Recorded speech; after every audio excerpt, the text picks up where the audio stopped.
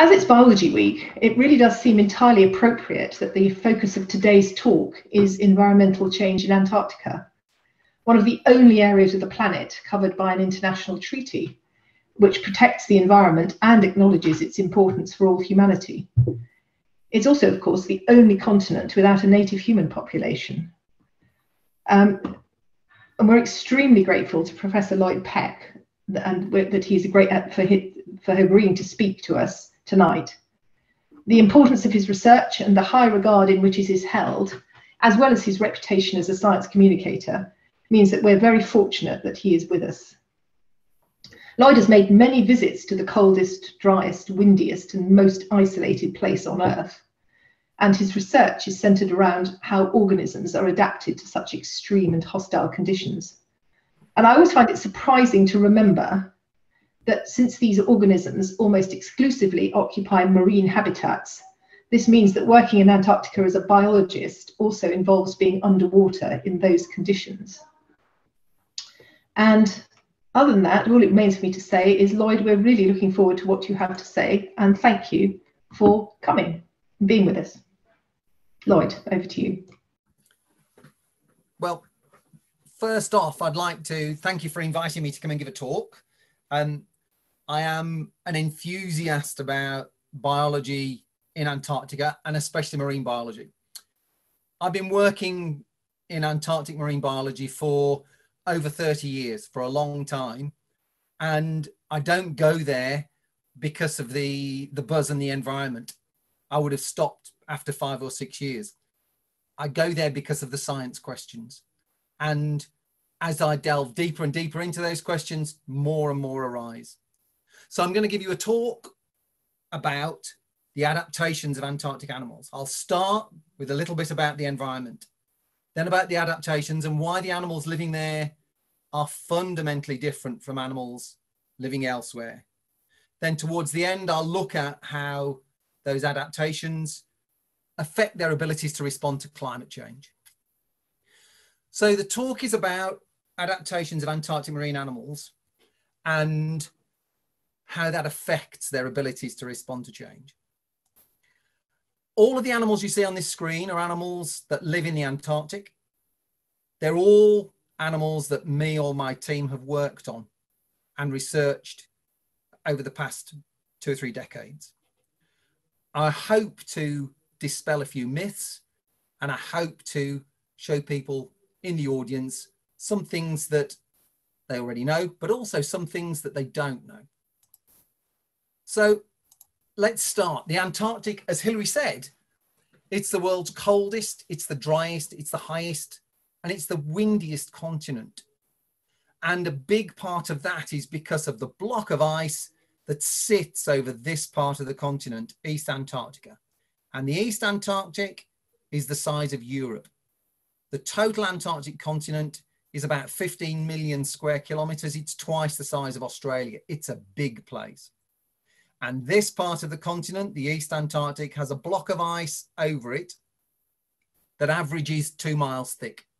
So that would be a block of ice over the whole of Europe, 2 miles thick. That accounts for 3/4 of the fresh water on Earth. So if you add up all the fresh water in the rivers on Earth, the lakes on Earth, the ice in the Arctic, the ice on mountain tops, put all of that together, there is 3 times as much fresh water in Antarctica as there is everywhere else. That's why even a small amount of melting of this ice cap will mean significant impacts elsewhere. The continent itself is 99% covered in ice. There's only 1% poking through in the mountain chains or around the continental margins for life on land. But it's very different under the sea. So I'm going to talk to you a little bit now about the marine environment and what that's like. And again, in the sidebar on the right is animals that live in the sea, in the Antarctic, on the seabed. What we have here are slices, temperature slices, through the Pacific Ocean on the left and the Atlantic Ocean on the right. And the dark data are the average temperature for each site along the latitudinal range in the Pacific, from the poles in the Arctic to the polar regions in the Antarctic and the tropics in between. what we see is a monotonic increase and decrease in temperature from the poles to the tropics in average temperatures. So the polar regions are colder than anywhere else. The white data are on the right-hand axis, and they are the variability, the annual range in temperature. And if we look in the Atlantic, we can see that roughly where we are, there's 10, 12, 13 degrees of temperature variation during the year, which is a lot of variation. If we go to the poles, the temperature variation is close to zero. So the poles are cold and very low variation in temperatures. The tropics are hot with low variation, and in between you have intermediate temperatures with high variation. So the polar regions are unusual. Antarctica is unusual because the temperatures are close to zero throughout the year and the variation is close to zero throughout the year. And it's been like that for many millions of years, at least 15 million years in some parts of the Antarctic, and maybe as much as 25 million years in some of the deep embayments in Antarctica. These are data from the station that I work at. And what they show you is, and it's one of the more variable temperature environments in the sea in the Antarctic. So in the wintertime, temperatures are close to -1.9, the freezing point of seawater. And in the springtime, they shoot up to temperatures near +1.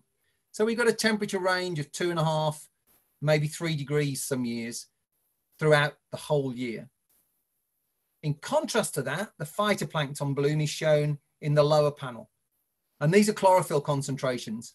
And when I show these to oceanographers, they fall off their chairs because chlorophyll concentrations of 20, 25 and 30 milligrams of chlorophyll per meter cubed are way more intense than they are in the North Sea or the North Atlantic. These are the concentrations within about 10 kilometers of the coast. If you go further offshore, the blooms are less intense. But in the fjords and close inshore in the Antarctic within 10 kilometers, you get very intense phytoplankton blooms. At 30 milligrams of chlorophyll per meter cubed, a scuba diver can't see their hand at arm's stretch from their face because of the life in the water. It's the only place where you can also sit on the seabed, look up through the water column and see phytoplankton, because the phytoplankton are really large. Some of them are colonial and they form green hairs that you can see in the water with the naked eye. So we have very constant temperatures compared to elsewhere. We have massive variation in phytoplankton food supplies. And that's related to the big variation in insolation, in the sun's rays, which go from 24 hours light in the middle of summer to 24 hours dark for several months in the wintertime. And this seasonality has a big effect on the biology as well. You can see another effect of this seasonality. Here we have satellite images of the Antarctic in late winter and late summer. And the difference between the two pictures is the extent of sea ice around the continent. And the continent just about doubles in size in the winter. 12 to 15 million square kilometers of sea ice form and melt every year in the Antarctic. And I've been to the Antarctic and I just have problems envisaging that. Areas twice the size of Australia freeze and melt around the Antarctic. And this has global scale consequences. That amount of white reflecting light has a big effect on the temperature in the planet. So losing that sea ice has a big consequence. The cold water in the Antarctic also drives thermohaline circulation. So losing that cold and the sea ice will have big consequences in the future. For biology, on the seabed, there's another major factor, and that's the isolation. And most people don't know about the isolation of the Antarctic. Here's an image of the Antarctic with its continental shelf shown in light blue. And all the continents have continental shelves, but the Antarctic is the only continent that does not have a continental shelf link to another continent. So animals living on the continental shelf can't walk along the continental shelf or swim along the continental shelf floor to another continent, which means the Antarctic is isolated in a way that other continents are not. A further isolation factor is the circulation of the Southern Ocean. And this is the only place on Earth where a wave can start on one part of the globe, go all the way around the Earth and come back to the same place without hitting land. And that's why the biggest seas on Earth are in the Drake's Passage between South America and Antarctica, regularly with 40 and 50-foot waves going through this gap between the continents. What this also does is it stops currents bringing propagules, bringing larvae from other continents into Antarctica. And this isolation has been here for around 30 million years. So we've got an isolated continent. We've got it in extreme conditions compared to the rest of the globe. And that has led to some of the most unusual and bizarre, and in my opinion, precious animals anywhere. So we think of the Antarctic, and if we think of the Southern Ocean, we think of this, an ice-covered wasteland. And yes, for sure, it is like that. This is the station where I do most of my work, Rothera Station in the Antarctic in the summertime. And there's open water with lots of ice in it. And the icebergs that we see there can get up to the size of 5 or 6 football pitches across the top, and maybe as much as 1 billion tons. We go out in the summer in little boats and we scuba dive and we work on animals on the seabed. If the ice is brash, we can still work. It's not so easy to work in, but we can still do that. In the wintertime, the sea freezes over, we pull out the 5-foot chainsaw, we cut holes in the ice, and then we go diving through the ice to work year round. And my team works year round. I have people there 365 days of the year, and we do seasonal experiments. We look at the periods when the animals basically switch their metabolism off to reduce the energy costs during winter. Most people, when they think of the Antarctic, they think of the animals that are most like us, the furry ones, the cute ones. And they have some really interesting adaptations to surviving the cold and the seasonality. But that's not where the really interesting biology is. And that's not where the unusual biology is. That's on the seabed, with the life on the seabed. Now, most people think that biodiversity falls rapidly and dramatically towards the poles. But on the seabed, this is a typical photograph of a piece of protected seabed at 15 to 20 meters depth in Antarctica, away from the worst of the ice scour. And so far, over 8,000 species of invertebrates and fish have been described from that seabed in the Antarctic. And the estimates are that there are somewhere between 17 and 20,000 species of animals living on the seabed. And that's a similar number to South America or Europe. So the idea that the diversity and the biodiversity is depauperate in the polar regions is just not true on the seabed in the Antarctic.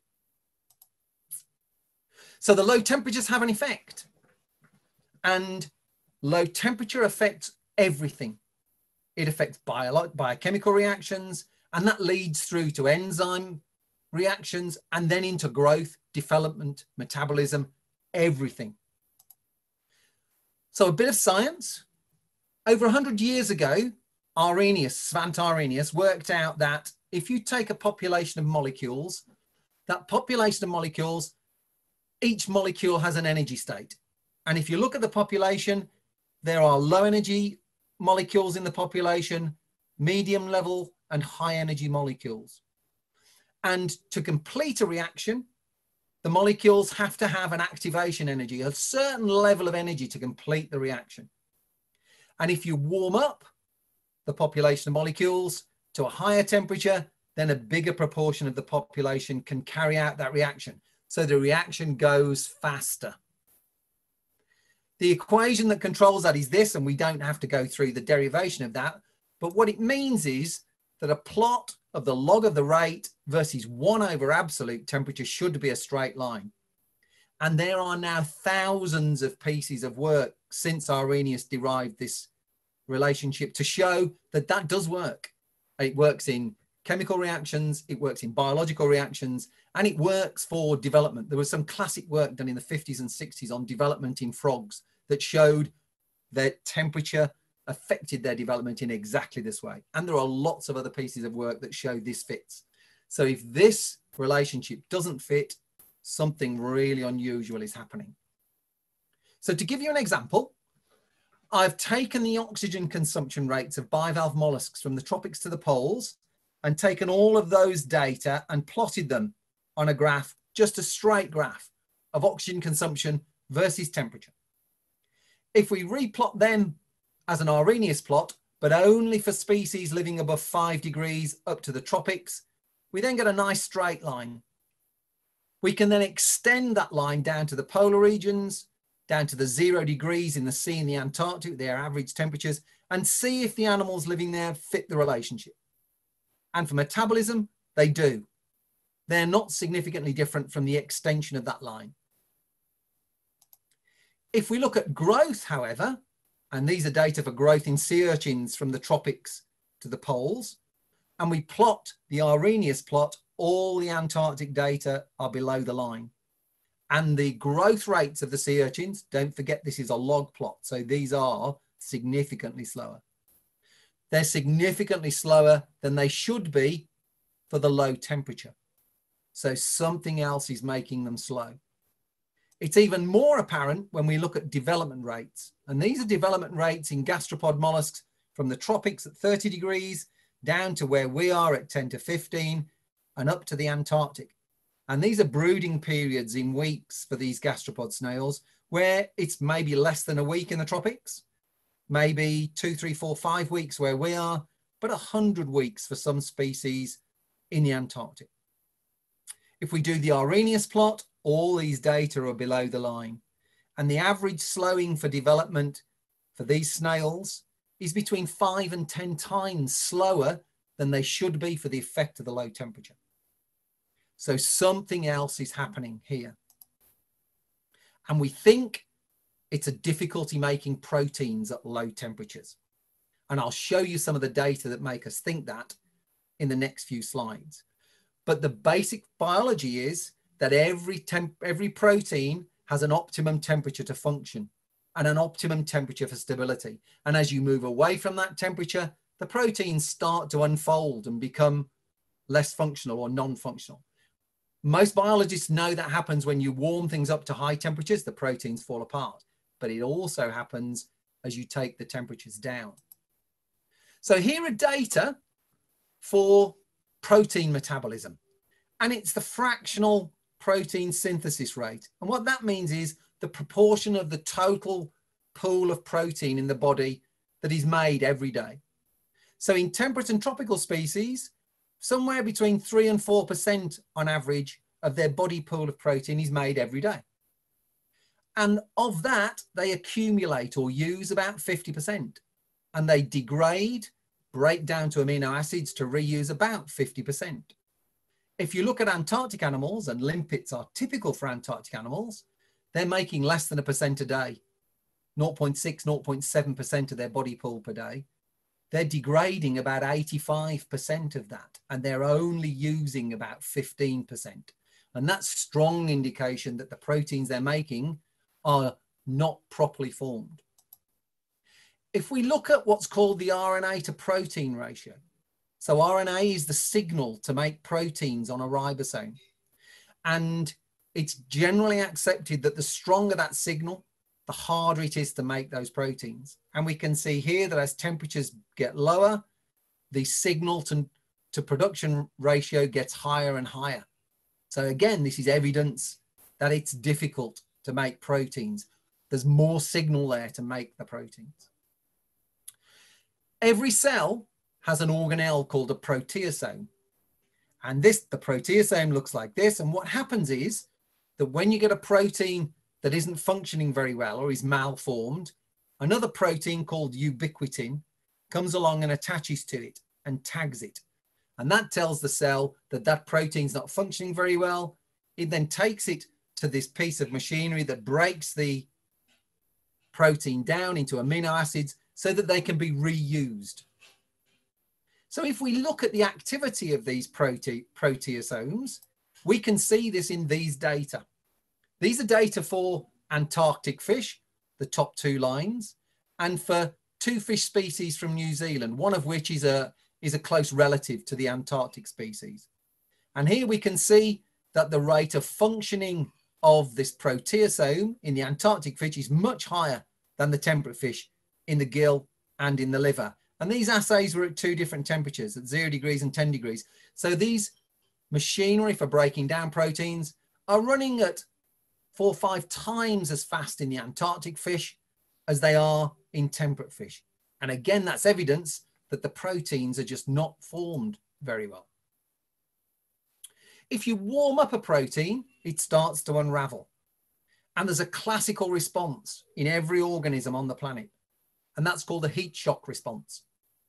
And what happens is animals produce heat shock proteins, HSPs, to hold other proteins in their best conformation to work until the stress goes away. And up until the year 2000, this was called the ubiquitous heat shock response, or the universal heat shock response. But then in 2000, Gretchen Hoffman's lab in America looked at an Antarctic fish and there was no heat shock response. Since then, Melody Clark's group in the UK has looked at a wide range of Antarctic species. And in most Antarctic species that have been looked at, there is no classical heat shock response. There's no increase in these heat shock proteins when you warm the animals up. And so they appear to have lost that heat shock response, almost certainly because they've been living at constant temperatures for millions of years. However, something else that happens in these animals is they're producing high levels of heat shock proteins all the time. Their constitutive standing stocks of heat shock proteins are 4 to 5 times higher than similar species in the temperate zones. And what that says is there's a problem with those proteins all the time at low temperatures. And it's possible that when you warm them up, you relieve some of that problem of the proteins unraveling, and therefore they don't need to make extra heat shock proteins. We just don't know the answer to that question yet. Activity rates. My group's looked at a lot of activity rates of Antarctic species over the years, and this figure shows the rate of an organism doing an activity in temperate zones at 10 to 15 degrees. And then what we've done is we've looked at the rate that that activity is done in Antarctica by an Antarctic species and plotted it as a comparison to the temperate species. So here we see walking in limpets, limpet locomotion. And we can see that on average, that goes at around about 0.6 times the rate of temperate related limpets. Burrowing in anemones is about a fifth of the rate of temperate species. And usually most activities are 2 to 5, 6 times slower than the temperate species. And that matches the expectations from Arrhenius. There are 2 activities that appear compensated for the low temperature. One is sustained swimming in fish, and the other one is burrowing in a clam. And we'll come to those soon. But before we go there, one of the slowed rates is predation. And we looked at drilling predation in this snail, Trophon shackletoni. And there are Trophon snails across the planet in shallow waters everywhere, drilling holes into their prey, then putting digestive juices into the prey, digesting them, and sucking out the digestive juices. We ran a 3-year experiment in Antarctica, and our species takes 28 days to go through this process of eating a prey. In the UK, it's a week or so. In the tropics, it's a day, maybe 2 days. Some species even less than a day. So it's really slow in Antarctica. In our 3-year experiment, the animals on average ate 0.7 to 2.5 prey items each year. 2 animals ate nothing for 30 months. 1 animal ate nothing for 36 months, and nobody ate more than 8 meals in 3 years. Of the animals that ate nothing for long periods of time, we'd got them labelled and we knew their activity rates, and their movement rates were the same as all the other snails. And those 2 that ate nothing for 30 months laid broods of eggs in the last year of the experiment. So they clearly were not stressed. One of the things that low temperature means is that if you're that way inclined, you can just wait for things to happen because you're not burning energy. The temperature's so low that it's not forcing your metabolic rates to be high. So similar animals in the tropics have to eat 6, 7, 8, 10 meals a year. Otherwise, they run out of energy.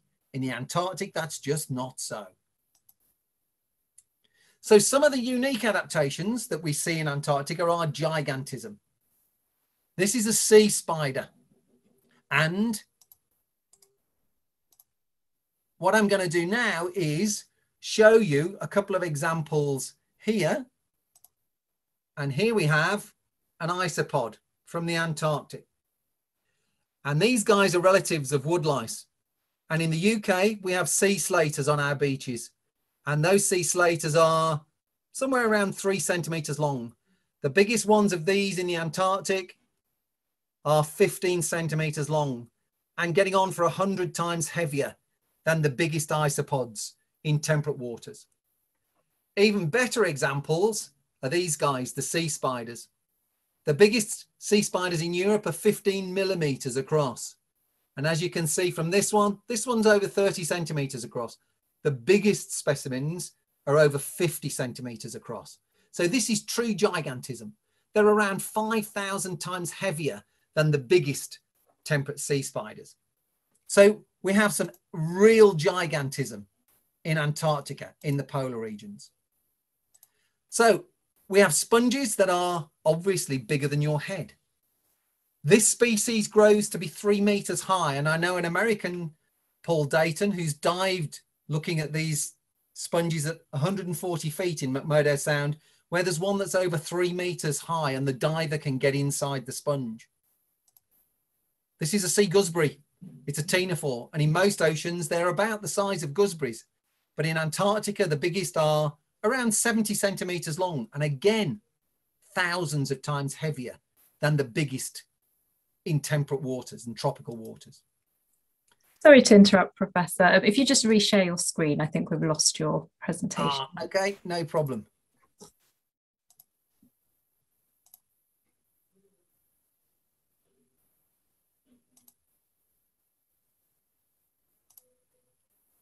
How's that? Are we back in?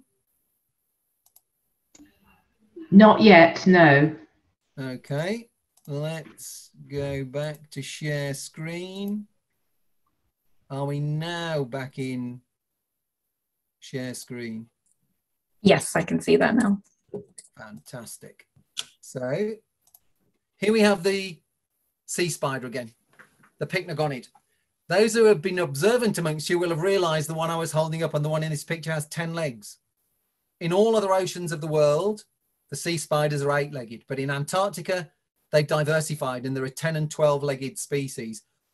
23 to 25% of the world's sea spider species live in the Antarctic on 10% of the world's continental shelf. They're more than twice as diverse as the average anywhere else. And sea spiders are more diverse in Antarctica than anywhere else on Earth. The sponges are bigger than your head. I've already talked about that.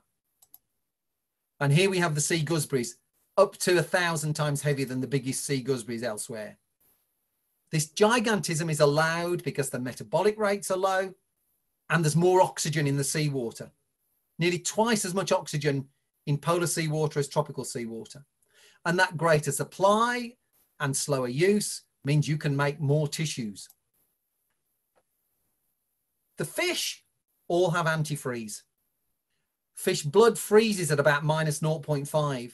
So without antifreeze, these pictures of fish sitting on ice platelets just would not exist. The antifreeze allows them to live in seawater temperatures down below -2, which allows some species to use ice as a refuge from predators like seals and birds and penguins. It also allows them to hunt invertebrates that live in the ice. It was evolved in Antarctica 14 million years ago from a precursor of trypsinogen, the enzyme. Arctic fish also have antifreeze, and it's an identical molecule. But it's recently been shown that that molecule in the Arctic fish has come from non-coding DNA, so a completely different part of the genome. And that's one of the best examples of convergent evolution that anybody has anywhere. It's amazing that the molecule is the same, but it's come from different places. And antifreeze works by basically blocking the growing sites for ice crystals for water to attach to them. And it's almost like wrapping them in cling film. It just stops more water attaching. However, some of the most interesting adaptations are in this group of fish. This is a chinichthyid ice fish, and there are 16 species of chinichthyid in Antarctica. They have antifreeze like all the other fish, but this group of fish don't have red blood cells. They don't have hemoglobin. They are the only animals with backbones on the planet that don't have red blood cells and don't have hemoglobin. Many of the species, 8 of them, don't have myoglobin in their muscles. So their heart muscle, their swimming muscles, all their muscles are pale and white, and they don't have pigments to use oxygen. It means they survive on the 3 to 5% of oxygen that's in our blood and all other vertebrates' blood that's just dissolved. The other 95 to 98% is not available to them. They can only do that because the temperature's low, their metabolic rates are low. So these fish have metabolic rates around 30 times lower than similar fish in the tropics. What it also means is this solution to life's problems doesn't work if you warm them up, because they can't keep their metabolic rates low if they're warmed up, and they die if they're warmed up by 2 or 3 degrees. They just physiologically can't cope. Their survival in the wild will be even less than that 2 or 3 degree window, because their capacity to do things like forage and reproduce is crimped before they reach their physical limits. We don't know what their limitations are, but it's only going to be a very small temperature window. It allows these fish to have some very unusual adaptations to make themselves almost transparent. And it also means that if you look at them, this is the test tube with the blood of one of these red bloodless ice fish. And this is the blood from a sister species in Antarctica that has red blood. Here's the heart of one of these fish, and from a similar size red-blooded fish. And the red-blooded fish in Antarctica have larger hearts than temperate and tropical species. This heart is 5 times bigger in mass than a red-blooded Antarctic fish. It's 8 to 9, maybe 10 times bigger than a heart of a temperate red-blooded fish. Another really unusual attribute is blood capillaries. And here we see blood capillaries from a red-blooded fish. And the blood capillaries in all vertebrates across the planet are just about the same size. They vary by 10 to 15% in their diameters, except for the ice fish, where they're 4 times the diameter of the other vertebrates, 400%, not 15%. And again, it's a really unusual set of adaptations. So when I do my call for let's be more worried about things in Antarctica than elsewhere, losing these ice fish means we lose a unique biology. It's not like losing one of the big cats where there are other cats. It's not like losing an eagle where there are other birds of prey. It's not like losing an elephant where there are other elephants. This is a unique biology, and it's right on the edge of survival and needs long-term, constant, low temperatures. So those are the adaptations. So the next question is, what can life do to survive when an environment changes? Well, they can cope within their existing biological flexibility, called phenotypic plasticity. They can adapt to the changing conditions and become a slightly different thing, or they can migrate to where the conditions allow them to survive. So my group over many years has done a series of experiments where we've warmed animals up at different rates of warming. And each of these points is the temperature at which a population of a species in Antarctica failed. So each point represents a different species, and we've got about 20 species for each rate of warming. This is a degree an hour. These data are for a degree a day. These data are for a degree a week, a degree a month, a degree every 2 months, and a degree every 3 months. And as we get further to the right on this graph, we get to what are more ecologically meaningful data. A degree every 3 months means you're running experiments for well over a year. And that's something you can't put into a PhD project because you can't run long-term experiments. An 18-month or a 2-year experiment, one failure in that experiment, your PhD is gone. So we've had to run this in a slightly different way by using our long-term employed staff to run these experiments. They're very difficult to run, but the data are really interesting. What you do is you get a model that looks like it almost levels off. And we can do what we do with climate models and predict what it's going to be for a degree a year, or a degree every 10 years, or a degree every 20 years. However, another way of looking at this is to say, what happens when you look at this long-term, steady, leveled off temperature limit? And this, if you like, is a temperature limit for a community because it's the average for 15 or 20 species living in that environment. And if we compare that with either the maximum temperatures that they see during the year or the average temperatures, we can look at what's their windows for survival. And we can do this across regions. And we've done that, looking at the same in the tropics in Singapore, tropics from the literature, in the Mediterranean, in New Zealand, the Arctic and Antarctica.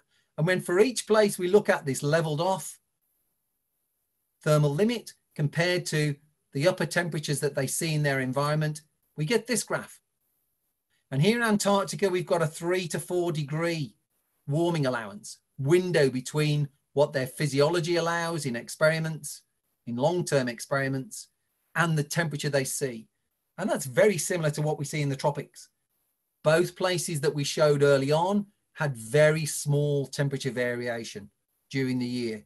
In between, in cold temperate, Northern Hemisphere, warm, Northern Hemisphere, warm temperate, Peru, Southern Hemisphere, warm temperate, we've got 6 to 10 degrees difference between the maximum temperatures they see and their physiological thermal limits.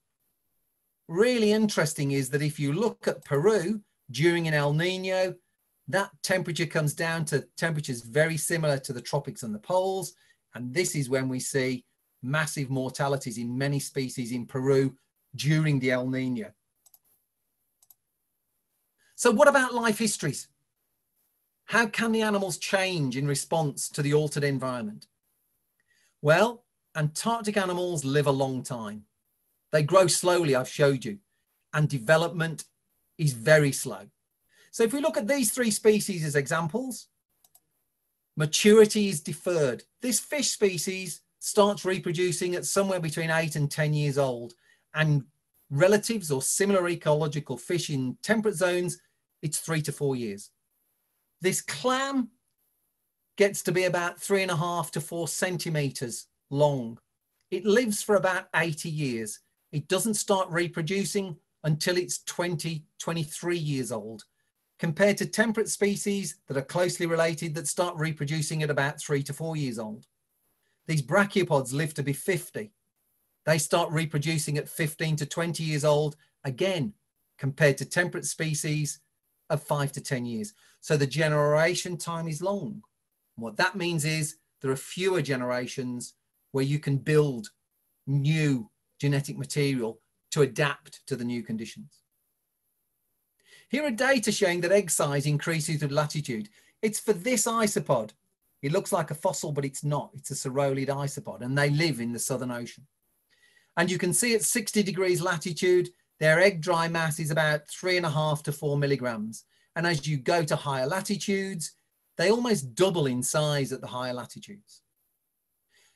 There are lots of data now on several groups of animals, amphipods and nudibranch mollusks, for example, that show that you get much larger eggs in the polar regions than you do in warm waters. What larger eggs means, fewer eggs in broods. and fewer eggs released each year. And again, that means fewer chances to evolve new genetic material. Most new genetic material comes about from mistakes in the cell divisions during embryo and egg development. So fewer eggs means far fewer chances for that to happen. And all of that means that Antarctic species have fewer chances to produce new adaptations.